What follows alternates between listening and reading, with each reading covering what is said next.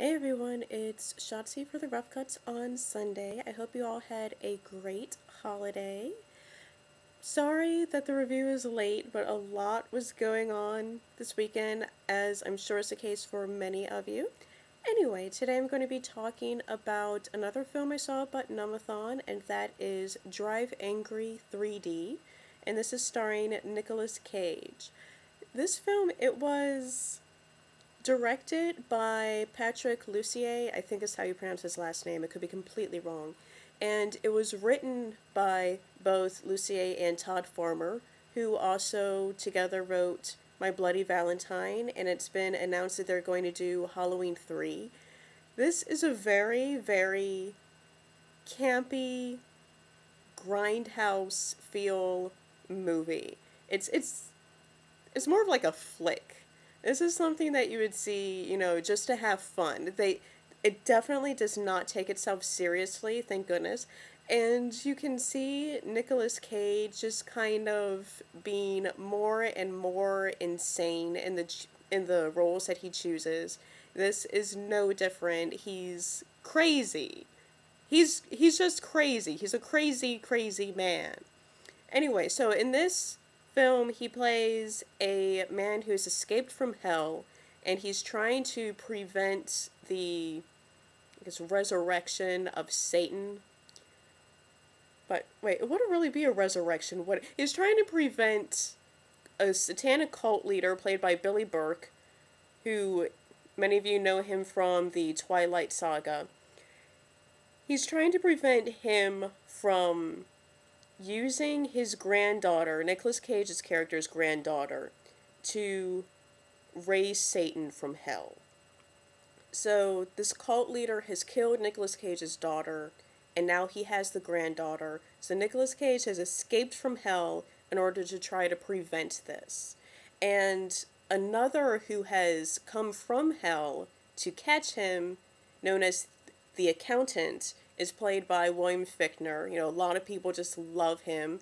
Some of you know him from, I think, Entourage, also Prison Break. He was an albino alligator. He's been in a lot of different things.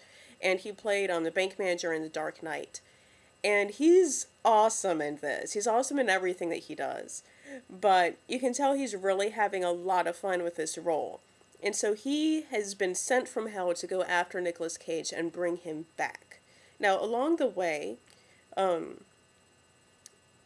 Milton, who's Nicolas Cage's character, he comes across a girl named Piper, who's played by Amber Heard. So she's basically like the looks in this film.